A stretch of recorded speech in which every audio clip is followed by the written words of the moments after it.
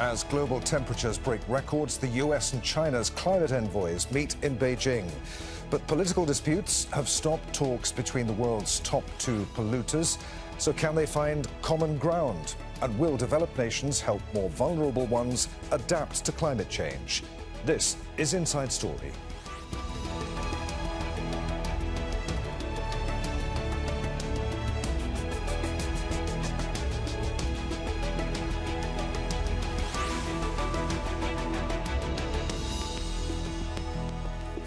Hello, welcome to the programme. I'm Adrian Finighan. The US and China have restarted stalled talks on climate change, just as some of the world swelters in record-breaking heat, as others suffer catastrophic flooding.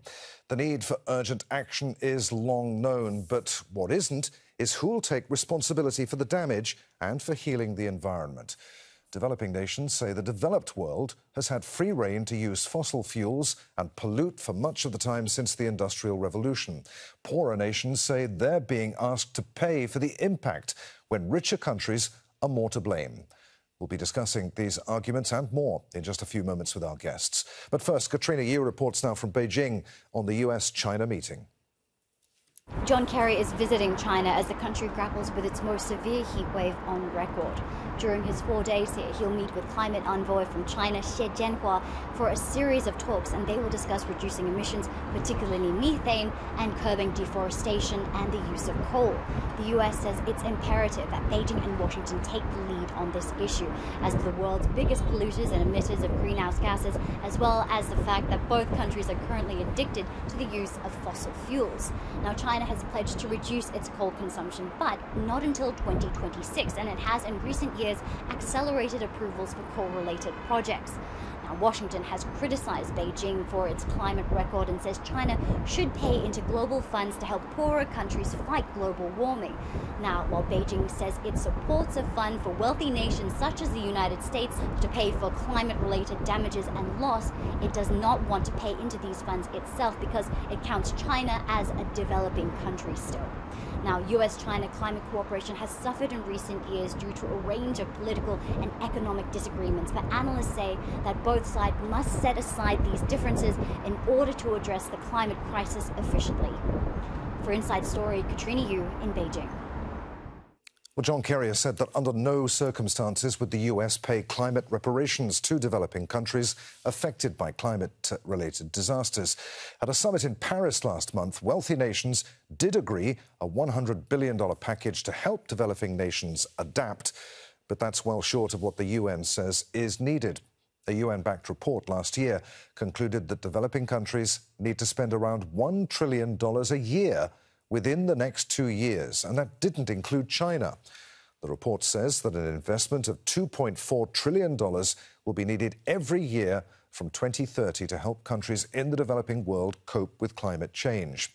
It also argues that rich countries have severely impacted developing ones with high levels of emissions and should pick up half the cost. The rest should come from domestic sources in developing countries to help prepare the environment and limit damage. So let's bring in our guests. From London, we're joined by Saleemul Huq, who is Director of the International Centre for Climate Change and Development, a research organisation based in Bangladesh. From Dakar, we're joined by Oulie Keita, Executive Director of Greenpeace Africa. And also in London is Asad Rehman, the Executive Director of War on Want, an anti-poverty charity which partners with social movements in the Global South. A warm welcome to you all. Saleemul, let's start with you. As you heard there, John Kerry said that under no circumstances would the US pay reparations to developing nations affected by climate change. Should the US and other developed nations be forced to do so, and if so, by whom? Well, first of all, my message for Mr. Kerry is that he should worry about his own citizens in Texas and Las Vegas and in Nevada, who are now suffering from extreme heat impacts under the heat dome that the United States of America is suffering from, and then in Vermont from flooding that is taking place. These are all impacts of human-induced climate change, causing losses and damages to the citizens of the United States, and the bill, and they are paying for it themselves right now. the bill is going to be in the billions and possibly even in the trillions to the United States of America, to his own citizens. So he needs to be worrying about what he's going to do to protect them, and only after that figure out what he can do to help the rest of the world, which under the United Nations Framework Convention and the agreement we made in COP27 in Sharm el-Sheikh, they have agreed to do. They are not paying reparations, they are paying solidarity funds, and all countries have agreed to put money into that fund. Saleemul, Bangladesh, of course, well used to dealing with the effects, the impacts of climate change already, with, as you say, the climate in the US becoming more erratic, with heat waves, more destructive tornadoes, the flooding you mentioned, wildfires, and with that impacting more and more people. Do you think that that citizens of the US are becoming more mindful of the impact of climate change now and will demand more from their government? Well, they're certainly being affected. To what extent they realize that it's human-induced climate change remains to be seen, because the fossil fuel industry in the US has done a very, very good job at keeping its own citizens ignorant of what climate change impacts are. But increasingly they are realizing it, and particularly young people in the US certainly are far more aware of the impacts of human-induced climate change and the fact that they are suffering because of global temperature rise of well over 1.1 degree that has already occurred, and we are headed to 1.5 in the next few years. So these are going to get worse, and no country is prepared, including rich countries like the United States of America, and everybody's going to have to be better prepared at dealing with those impacts. In the climate change jargon, we call it adaptation, adapting to them. You mentioned Bangladesh. My country is one of the most vulnerable countries to the impacts of climate change and has been adapting to those impacts. So we are quite well prepared. We're still going to be impacted. They're going to cause a lot of harm. But by being better prepared, we can minimize what we call losses and damages from climate change. Being unprepared is going to maximize losses and damages from climate change. And the US is in that situation. They are unprepared and therefore suffering a lot more. Oulie, how closely will African nations be following these discussions in Beijing? Well, you know, at Greenpeace Africa, we strongly support the Loss and Damage Fund, which we know was agreed upon with all of the international stakeholders at COP27 in Sharm el-Sheikh. And so just to add to what my predecessor said, we actually do understand that Kerry has clarified that he did not mean that they wouldn't pay, that the US wouldn't pay into the Loss and Damage Fund, but rather that they won't be admitting to the liability, which we disagree with. We think everybody who's polluting should be held accountable and should definitely be held liable for the damages causing into the global environmental space.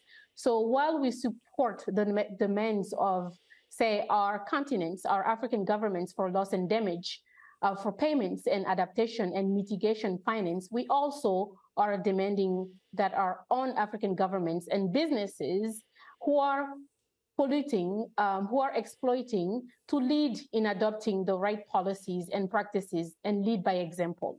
So at Greenpeace Africa, the African countries need not to try to follow the destructive pathways of development that the global north countries did, but rather we are asking that the path be based away from extractivism, which is clearly manifested itself as a resource curse across the global south and as a climate crisis that affects the entire human species. So this is what we are working towards, and we hope that we'll be in Dubai at COP29 there and voice our concerns. Asad, to what extent is it hypocritical of John Kerry to be going to China for talks when the US itself continues to expand its own fossil fuel industries? Well, it's deeply immoral and outrageous. And we have to remember, even the word climate reparations, it's not simply about paying compensation for the damage that can't be repaired. It's also about doing no more harm and repairing the harm that you have caused. And the US is responsible for about a quarter of all historic emissions, Europe about 22%. And the US is still planning one of the biggest fossil fuel expansions globally, along with the European Union, Australia, and others. So it's a case of do as I say, not what I do. And of course, consumption, the overconsumption of that carbon budget that Saleem talked about, the critical one we have to keep well below 1.5, has been calculated. And it's an immense figure. It's about 170 trillion, with the US liable for about 80 trillion of that, what some would call carbon colonialism. So, the scale of the problem and what is being offered by particularly rich countries who are the most responsible is just a drop in the ocean. We have the UN saying that adaptation would need between 300 billion a year by 2030 to about 500 billion a year by 2050. And we've got to remember that at the moment, the promise of even 100 billion has not been met. That was promised back in 2007, and the US currently offers about 1 billion to the Green Climate Fund. And let's put that into perspective. In the same time, the US is approving about 877 billion for its military spending. So I think the reality between, what is the need, what is the crisis, and we only need to, as Saleem said, take a step back. The world is boiling. We see temperatures breaching 50 degrees in many, many countries. But the key differences between the rich countries and the poorer countries is rich countries feel that they've got the capacity and the resources to be able to address this crisis, whilst, of course, poorer countries haven't, because they're not just dealing with a climate crisis, they're dealing with a crisis of poverty and inequality. They're still recovering from the COVID pandemic and now, of course, faced a cost of living crisis, so much so that they are paying more in debt, 5 times more in debt than they are spending on climate. So they're trapped into a global economic system of unfair tax, trade and debt, largely shaped by the US and rich countries. So it's not simply about the US not putting up money. It's actually locking poorer countries in to a pathway which makes it unable to be able to develop cleanly. What we really need at this moment is a framework of solidarity and cooperation, technology being shared, finance being given so people can develop cleanly. That's why we as War on Want call for a global Green New Deal, together with many movements across the global south. But Asad, who's going to pay for it? Kenya's President William Ruto has called for the establishment of a global green bank to assist developing nations as they try to mitigate the effects of climate change without exacerbating their already unsustainable levels of debt. Is that a good idea? Is that not something that the World Bank and the IMF should be doing, for instance? Well, the problem is many of these international institutions, such as the IMF and the World Bank, they're dominated by rich country interests. And in fact, that they have been overwhelmingly responsible for fueling much of the dirty development pathways. They've locked in developing countries into economic systems which say you have to open your economy, you can't build resilience in your economy, you have to privatize everything. It's just a misguided and a failed approach. I think what many developing country leaders, and it's not just the president of Kenya, we've heard it from Prime Minister of Barbados, for the Brazilian President Lula, they're talking about we need to really fix the global economy so that it's more fairer and more equitable, and that it puts climate and tackling poverty at its centre. Now, there are lots of different approaches that can be done. We could actually tax the corporations who are responsible for this damage much better. We could fix our trade system. We could tax the wealthy billionaires who have been overwhelmingly the ones who have benefited the most from these forms of crisis and exploitation. Their wealth is growing exponentially, whilst the majority of the world see their everyday income falling. So there are many, many solutions. What we lack is political will. And the problem we have is, as John Kerry was saying to the US Senate, we have both, not just in the United States, but across Europe, political leaders who are looking at their domestic circumstances and basically saying, we are no longer able to provide the solidarity, the cooperation, or pay our fair share. And this isn't about justice. It's fundamentally about justice. If you burn down somebody's home, you have to be the ones that pay for it to be fixed. And that's what rich countries don't want to do. And that's the real question about liability that the US wants to avoid. Saleemul, I see you nodding your head there. Do you agree with what Asad is saying? Indeed, I do. And let me just take it a bit further in terms of the argument. No, climate change is a global problem, and we have, unfortunately, just in the last few days, in the first week of July, on the 3rd of July, we had the hottest temperature the world has ever seen. And then a day later, on the 4th of July, that record got broken. And then 2 days later, on the 6th of July, the record got broken again. So we have very clearly crossed into the threshold of losses and damages from the impacts of human-induced climate change. And it's a global problem that everybody in the world, every country in the world is going to have to face. And unfortunately, both the economic systems that we have at the global level, as well as the security systems, as Asad mentioned, the United States military that absorbs enormous amounts of funds is actually not at all prepared to deal with the climate problem, which is going to be their number one security problem going forward. Indeed, in fact, the US military is probably one of the biggest polluters because of the emissions of greenhouse gases associated with its activities. So not only is it not fit for purpose for the new security regime that the whole world is going to have to face. This is not country against country. This is the world against climate change. Okay. And we are not ready for it. And we need to change the way we do things. So, Saleema, when John Kerry warned in Beijing that the US and China are running out of time to avert a harrowing future, is what he said, to what extent is it already too late for that we've passed the tipping point here? The future is now about mitigating the effects. Asad, I can see you shaking your head. I'll come back to you in just a moment. But just quickly, Saleema, because I want to bring you Oulie back into the discussion. Sure. So we have to work at two timescales. The immediate emergency crisis timescale is dealing with the impacts of climate change that are happening all over the world, but primarily on poor people living in poor countries. But in the longer term, we need to be preventing the globally catastrophic temperature increases for which we are headed if we don't take actions on mitigation. So we're going to have to chew gum and walk at the same time. And Asad, just very quickly. Yeah, absolutely. We have to chew gum and walk at the same time. Look, it's never too late, because what we're talking about is the scale of the impacts. And we know that we have to limit temperatures well below 1.5 degrees. And that's not a target. That's already recognizing that global warming and increased temperatures is already deadly for many people and is devastating people's lives and livelihoods. It gets exponentially worse and worse, and it becomes harder and harder to fix. So every degree that we shave off is millions of lives that we've saved and prevented from facing this kind of climate violence. So it's never too late. The question really is now is which countries need to cut their emissions fairly, which does mean that they should be at zero carbon by 2030 at the least, so that poorer countries have got a little bit more time to be able to cut their emissions. We need to be at zero carbon by 2050. And we need the finance and technology. It's fundamentally, if you want poorer countries to be able to move away from the dirty consumption development pathways, you've got to be able to support them. If you don't, you're going to lock half the world into poverty and inequality, and that's simply not acceptable.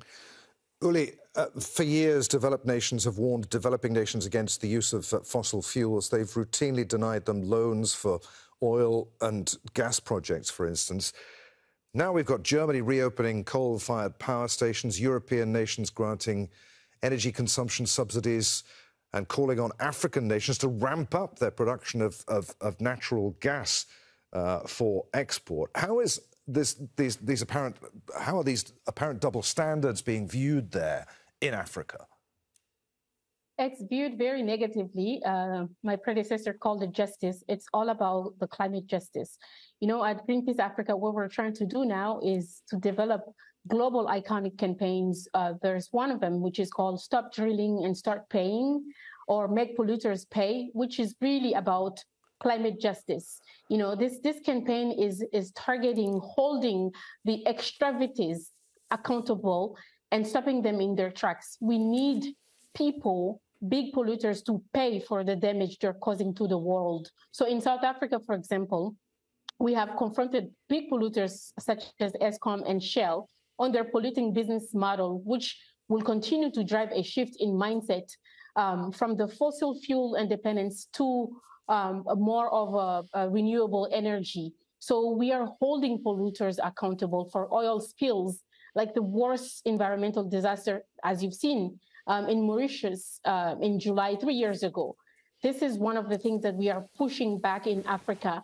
We campaign to stop oil and gas development in countries like the DRC, like in Cameroon, in Nigeria, in many of the African countries. So we're all about pushing back. We're all about stopping these polluters and these governments drilling and start paying. And if we want to really build a climate justice movement across the globe, we need to now start to really hold people accountable. Okay, this is something that we are big on in Greenpeace Africa, and we're going to push it across the continent. But Oulie, when you talk about this climate justice movement, I mean, who needs to take the lead here? This can't be down to grassroots organisations, can it? I mean, this needs someone or something to take the lead here and bang, politicians' heads together on this issue. Yes, I mean, President Ruto said it very well. He said climate action is not a global north issue or global south issue. It's our collective challenge, and it affects all of us, which is true. So we need to come together to find common global solutions. And this is why I appreciate the African governments now taking accountability, now trying to have the political will together as the African Union. They are now organizing something called the Africa Climate Summit. This is big. This is the first time the African governments, all of them, are coming together to champion climate change, to have a roadmap for climate change. And with the expectation of escalating climate crisis in terms of the frequency and intensity, urgent action is required for us to mitigate these challenges. So it's taken, as you rightly said, somebody needs to take decision. Somebody needs to be bold and ambitious. Somebody needs to be accountable. If governments are starting to really put their heads together and speak as one and say, this is serious, we need to put our resources, we need to put our technical know-how, we need to put all of our resources in order to mitigate some of these challenges for our people, for the global global entity as the world that we are. Then we would have solutions to this climate change. Saleem and Asad both nodding. Let's come to Saleemul first. You were in agreement there. Absolutely. I think, what Oulie said is that we need to be changing our mindset from leaders just thinking about their own countries, which is what John Kerry was reflecting when he responded to a senator in the Senate, to thinking about being citizens of planet Earth, and all of us being in the same planet Earth ship, facing a common problem, a common enemy, if you like, that is attacking the entire planet. And our leaders, unfortunately, simply have not been able to shift the paradigm in which they think. They just think about national interests in very short-term terms. And those are not going to help us in the long run. Okay, Asad, I mean, to what extent is this wishful thinking, though, about this global leadership, and that there are too many vested interests here, people who politically don't see eye to eye to agree on anything? Look, we have a global framework. We have a global treaty. We have the UN Convention on Climate Change. We have the climate, the COP and the Climate Summit. But reality is, look, if you are in the US and your per capita emissions is about 14 tons per individual, and that's 7 times India's, and the majority of people in the continent of Africa have got a negligible footprint, it's very, very difficult for developing countries to say, look, how much more do you want us to do without resources and support? Yep. Half the world currently is locked into poverty, denied even access to electricity and clean cooking. People need those things. The real question is, until the United States, the European Union, the UK and others come to the table and recognise that they have a responsibility, they've caused the most damage, they have to cut their own emissions, they have to stop this expansion of fossil fuels, but they also have to recognise that the wealth that they've taken from the Global South and continue to take from the Global South, look, it's calculated since 1960 to this present moment that close to 152 trillion in wealth has been taken out of the Global South to the North. Basically, developing countries need support. And rich countries have got the capacity and got the wealth to be able to do it. So it needs a collective effort, but it's rich countries who are the main block here. All right. And Saleemul, I just wonder, you've got John Kerry at the moment in Beijing talking to China, another of the world's biggest polluters. In terms of sheer population size, though, and an expanding economy, where does India fit into this picture? If John Kerry's in Beijing talking to them about climate, shouldn't he be in New Delhi? Absolutely. I think, China and the US are certainly the two countries that matter with respect to the emissions of greenhouse gases. China having overtaken the US recently as the biggest emitter. But India isn't very far behind and needs to be brought into the picture. There's going to be a summit of the G20 countries very soon hosted by India, where hopefully they will take this issue on board, and all the G20, the biggest economies in the world, will take this issue forward and deal with it. The good news is that both in China and India, they are realizing that they have more to gain by transitioning away from fossil fuels into cleaner energy, because they are both vulnerable to the impacts of climate change. In fact, China is extremely vulnerable. They're having heat waves right now as we speak. Okay. Oulie, we're almost out of time. One final thought from you. Are you at all hopeful? Is there any room for optimism here that the worst effects of climate change can still be avoided? Or do you think that we've actually passed the tipping point, that all of this is too little, too late? It's now about mitigation. No, I'm hopeful. I think countries such as African countries right now they're realizing that although they're minuscule contributors to global emissions, but within just several decades, in tandem with positive changes in population growth and decline of poverty, some forecasts are actually saying that emissions from the continent will match those of India today. So imagine if that happens, they're realizing that we need to have resources in place. We need to invest in this. So it's a global issue. It affects all of us. So I'm now very hopeful to see that the Africans are coming together as African Union to address the climate change through the Africa Climate Summit. So I'm very hopeful. It's never too late. We can do more. Thank you so much to all of you. It's been great to talk to you today. Saleemul Huq, Oulie Keita and Asad Rehman. As always, thank you for watching. Don't forget you can see the programme again at any time by going to the website. We're at aljazeera.com. For further discussion, join us at our Facebook page at facebook.com/AJ Inside Story. And, of course, you can join this conversation on Twitter, our handle at AJ Inside Story. From me, Adrian Finighan, and the team here at Doha. We'll see you again. Bye for now.